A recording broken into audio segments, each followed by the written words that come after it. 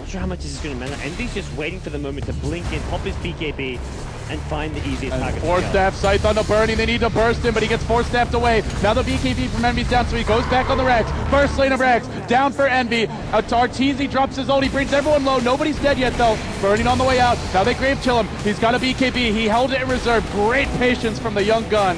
And they'll take a lane of Rex. They'll get out safely, make it 2, because Envy's going for the jugular. He's cutting DK off at the knees. He blinks out. He's dodging. Force staff, they do stun Arteezy, but there's no follow-up. Lamb just can't make the openings happen. Here comes Lucian from the side. He's looking for an ulti. How many of these heroes can he actually catch? Manta, ulti, Poison Over's there. The cooldown going to catch up multiple heroes. No BKB for OD. Full staff gaming. OD going ham. Burning going to go down. And with that, DK may be out of this game. This might be the end of their run at MLG. They're almost out of options. They're down Rex. In the base is Eternal Envy. In the base is Eternal Envy. Forget about that. He's going bottom. He's working on the tier 3. Cliff gets forced out. More buybacks, but he TPs away. What a magician.